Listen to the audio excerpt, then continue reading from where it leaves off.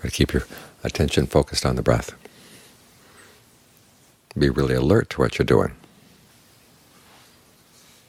It's so easy when the breath gets comfortable to drift off to sleep, which is not what you want, because the Buddha didn't gain awakening by sleeping. He gained awakening by being alert. And so be alert to what you're doing right now. Each time the breath comes in, remind yourself this is where you want to be. If you find the mind wandering off, be really quick about coming back. And that way you develop good qualities in the mind, because it's the good qualities in the mind that are a genuine wealth.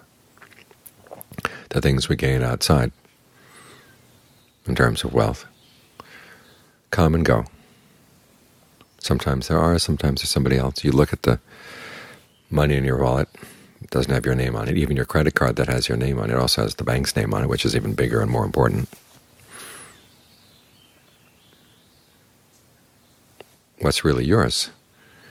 Well, only basically what you've developed in your own mind, the qualities you developed here. This is why we work on the perfections: generosity, virtue, renunciation, discernment, persistence, patience,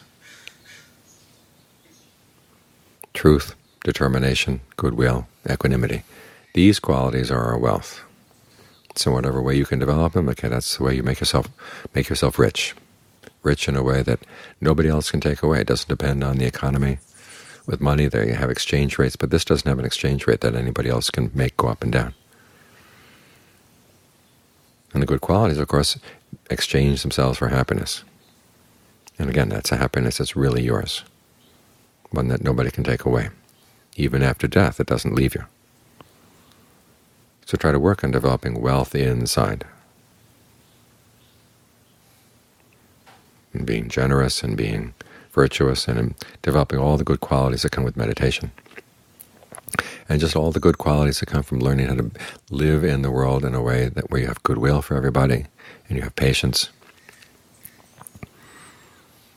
You develop all the inner strengths you need in order to deal with what the world has to hand out, what the world dishes out, basically. If you've got this wealth inside, then you don't have to be afraid of anything that the world has to offer, because this is really yours, and they can't take it away. And it's your protection against what the world can do to you.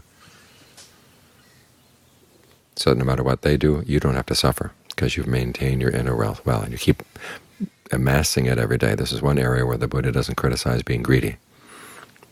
If you focus too much on external wealth, then it becomes greed. But if you focus on internal wealth, it's not greed at all. It's heedfulness, it's wisdom. So do your best to develop as much inner wealth as you can. And the question of outer wealth, when you have it, you'll know how to use it well. Because this is the other problem with outer wealth, is if you don't use it properly, it can actually come back and destroy you. We've seen lots of cases where people use their wealth and power and influence to do a lot of wrong, and they end up destroying themselves. But if you got the wisdom that comes from developing good qualities in the mind, then whatever you get will also be for your own benefit, because you see the right and the wrong way to use it. So invest as much time and energy as you can in inner wealth, because that's the wealth that really lasts.